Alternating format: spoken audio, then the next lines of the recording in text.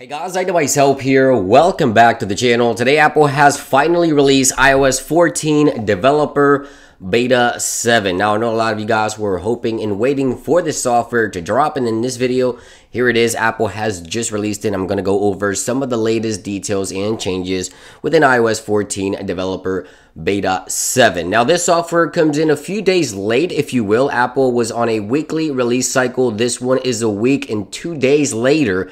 Now this could be due to iOS 13.7 dropping this week on Tuesday, September the 1st. So Apple might have pushed back this beta, or Apple did push back this beta a few days later. But it looks like Apple will continue on a weekly release cycle. And there's one thing that Apple may be delaying, which I'm sort of not too happy about, and we'll get to some of those details here before the end of the video. But first, let's take a look at some of the latest changes in iOS 14 and Developer Beta 7. Now, this build came in at approximately 500 megabytes depending on your device. This one here, the iPhone 11, from Beta 6 to Beta 7, 474 megabytes. And let's go ahead and take a look quickly here at the build number for the latest beta. There it is, still a long build number, which suggests there's still a few more betas in the pipeline before the official release. 18A5369B is going to be the latest build number for iOS 14 Developer Beta 7. Now this one here is running Beta 6. I want to have it here for comparison purposes so you guys can see what's different. Now there's a few things that I found so far. Now I've only been running this software on this device for nearly an hour and a half or so. I'm pretty sure I'm going to find additional features and changes within the next 24 to 48 hours, so make sure you stay tuned for my follow-up videos.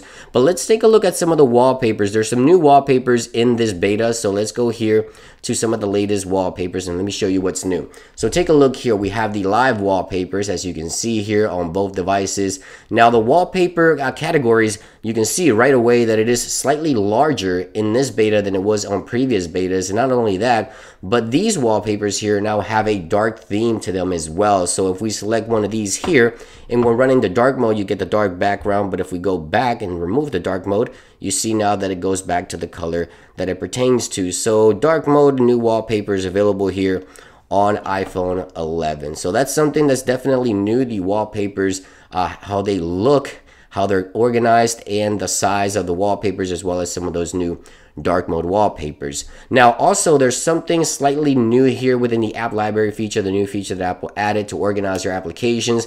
There's more categories.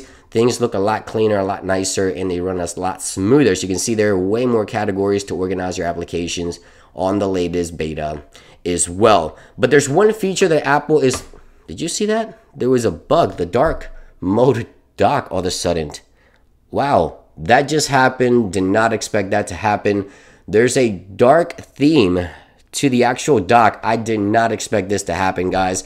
It looks like Apple might be bringing the dark dock to the iPhone. Wow, that is a surprise. Did not expect that to happen, but there you guys have it. It happened right on film, and I'm happy that it did, because I did not expect that to happen. But that looks really cool, actually. But anyway, let's get back to the video. And one of the features that Apple is delaying, which I'm not so happy about, is the new tracking feature. And it is a feature that allows you to know when apps are tracking you. And Facebook is complaining because this feature is hurting their business. So Facebook is asking Apple to delay the enforcement of this feature for developers until everyone adapts to the new feature. Now, Facebook just doesn't want to be tracked. I really do not like the Facebook platform. They've always been sketchy, and now they're kind of going at Apple. So Apple will be adding the feature to iOS 14, but not really enforcing it until 2021, which I'm a bit upset about. Hopefully Apple doesn't cave into pressure and continues with the tracking feature active fully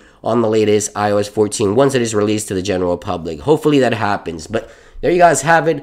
Just a quick update. We just saw a glitch of a dark dock. There it is. It went back to normal. And some of the latest changes. Again, guys, stay tuned for my 24 to 48 hour follow-up. Make sure you subscribe and turn on notifications if you haven't already for some of my latest videos. Thank you for watching. Have a great day, and I'll see you real soon.